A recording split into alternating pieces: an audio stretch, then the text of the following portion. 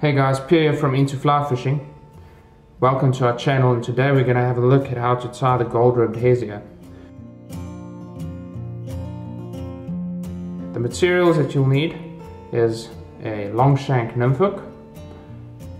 For the video purposes, I'm tying it quite big. In the article and in the photos of the article, I tied it using a size 16 hook. This is a size 12. To appropriately weight the nymph, I'm using a 3.5mm gold tungsten bead that you'll see when I put it on the fly.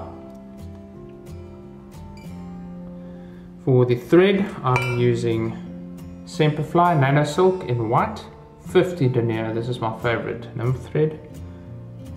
The tail, I'm using Coq de Leon fibers. This is a whiting tailing pack.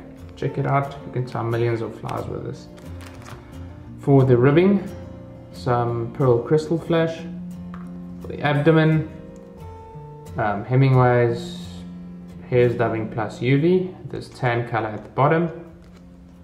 For the wing case, I'm using 3 or 4 fibers of Peacock herls. This is a short bunch that I keep at hand just for doing wing cases. You'll need a hare's mask, Loon low-tack Swax. I'm sealing the fly off with Solarez Thin hard UV resin. And to color the thread when I do the whip finish, I use a brown Copic marker. That's all the materials that you'll need. For the tools, a vise, a rotary vise isn't necessary. Makes life pretty great, but it's not really necessary for this specific fly. A bobbin holder for your thread, normal pair of tying scissors, a piece of Velcro or a little comb like this. This is one by Stanfo. A UV torch to cure the UV resin, and a whip finishing tool. So let's get started on tying the fly. The first step is to thread the bead onto the hook. Now you'll see that the bead has a small hole on the one side and a larger hole on the other side, on the opposite side. This is called a countersunk tungsten bead. So what you want to do is place the smaller hole onto the hook point, over the hook point, and thread it over the hook. Let it sit up on the eye of the hook and place the hook in the vise as you would any normal fly. So what you're looking for is, once again, a straight level shank, the hook point exposed, and if you're using a barbed hook, the barb should be exposed as well. This is a barbless hook. I recommend using barbless hooks, especially on freshwater species that you are going to catch and release. It also prevents a lot of frustration on the river when your hook gets stuck in your net or your cap or wherever, and you can't get it loose because of the barb. Barbless is the way to go. Anyway, let's attach the thread to the hook like so, and cut off the excess once it's locked in place. Now I'm going to lay a thread foundation. You can also add some lead wire to this fly if you want to create a thorax section that's a little bit more bulky. Run the thread all the way to the back of the bead and build a little thread band right there to secure the bead in place. You'll see what I mean by thread band. You'll see I'm building taper right there, just securing that bead, preventing it from spinning around and doing its own thing. Right, like that. You'll see it can still turn, but it can't come back. That's what you want. So run the thread all the way back, and before you come to the end of the straight shank, remove a Coq de Leon feather and pull back the fibers slightly to align the tips, like so. Want a little bit more on this size hook that should be fine. So the tips are aligned, pinch it, and take a scissor and cut it from the stem. Now we're going to measure the fibers. So the total length of the tail should be the same length as the body. So the body is actually the bead, the thorax, and the abdomen included. So from the tip of my fingers to the base of the tail, that's fine. Transfer the tail to the base so that it's the same length as that you measured, and tie it in. But just notice I didn't lay a thread foundation all the way to the back. I'm using thread now to do that, because what I want to do is lift the fibers, and I can still go a little bit, one more wrap, and lift the fibers, take the thread behind it and pull in the forward direction. You'll see that it lifts them up and it splays them out like that. That's a perfect tail. Now run the thread forward again, covering the material up, just building that taper. Just going to turn here to cut off the excess. It's fine if there's a couple of fibers there, the thorax will sort that out. So leave the thread at around 1/3 of the total body length behind the eye of the hook, and take a section of Krystal flash from the retainer and tie it in on the side of the hook shank. You can also use gold wire, hence the name gold ribbed hare's ear. Right there. Now I can take some dubbing wax and pull out some thread and just coat it lightly. This will just help us to form a slender and tightly wound dubbing noodle for the abdomen. Now get some dubbing from your dubbing holder or packet or whatever, and just take out a little first. You can always add some later. Add that to the thread you just coated and twist that to form a nice slender dubbing noodle, like so. So wrap the thread forward.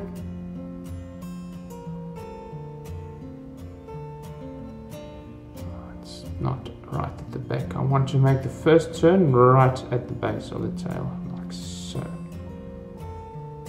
After that first turn, I'm twisting the dubbing again to tighten it up, like so. Now we can add a little bit more, as we don't have enough to cover the whole abdomen.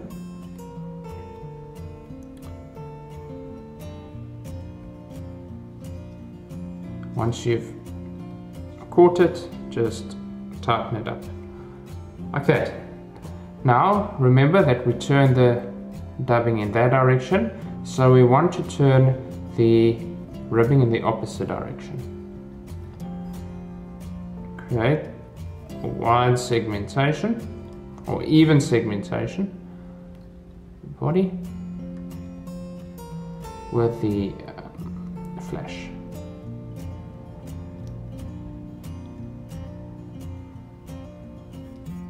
Like so. Just tie it off and remove the excess. Put that aside for if you're tying more flies. Now if you see the tail is turned down slightly, you can take your thumb and push the nail right up against the base of it. This will make it stand up again, like that.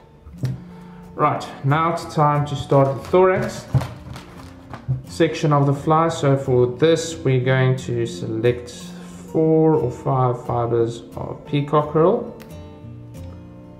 Doesn't need to be that long. Just remember that on a smaller fly you'll probably add less. So I hold them by the tips and I cut them so that they're level. Hold them by the tips, cut them so that they're level. Right. I run the thread forward to just behind the bead and I tie the peacock herl in, make 2 or 3 loose wraps to the back, and I pull the peacock herl slightly back like that, and now I secure it like so. That's what you want. Right, run the thread back again and extend the thread. Now what we do is we take the thread wax again and just coat the thread with some wax quite liberally this time. Now it's time for the hare's mask. So the this fly we want to create a buggy thorax that has legs standing out of it. So we won't be using the soft hairs on the cheeks of the mask. We'll be looking at using hairs from between the eyes and from the ear, hence the name. So we won't be, to get enough fibers, we're not going to cut any, we're going to keep pulling out enough until we have enough. So I'm just pulling out.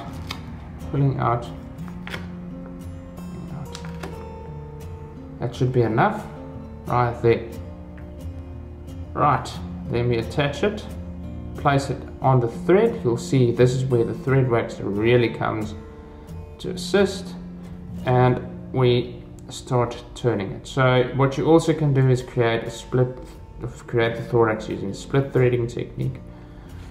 Whatever you want to do is fine. So just turn that around the shank like so. Just going to take that off a little bit too much. Stroke back any fibers, and now I'm going to use the little piece of Velcro and just comb out the fibers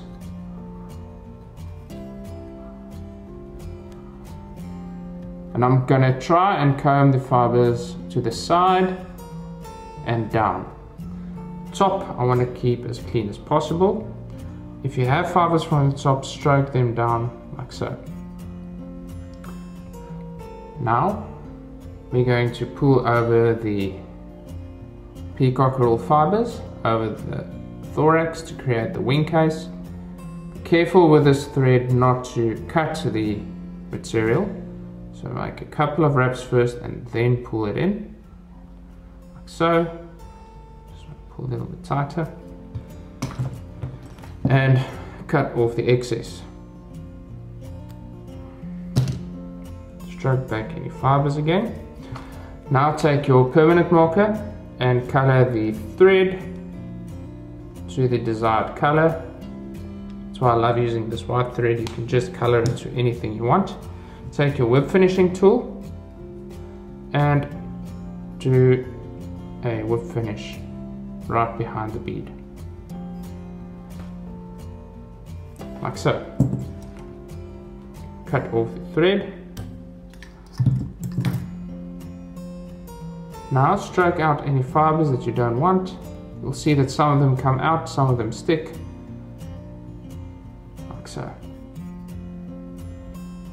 Now to seal the fly, take your UV resin and apply a drop right on top of the thorax, similar to a copper john, creating that sort of thorax like that. I'm not going to seal the complete circumference of the fly, just going to do that Take your time to spread it around.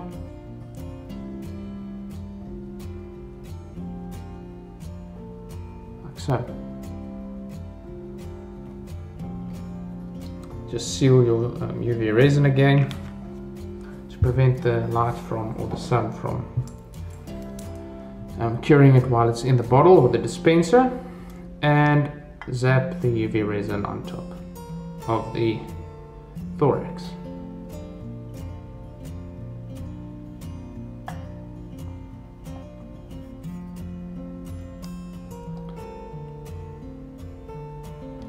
And there you have it. That's a complete gold ribbed hare's ear, one of my favorite type of dressings of the gold ribbed hare's ear. It's caught me so many fish, especially yellowfish here in South Africa, but I've caught trout on it all over the world, and I'm sure that you guys will too. So please like and subscribe to our channel till we see each other again. Cheers.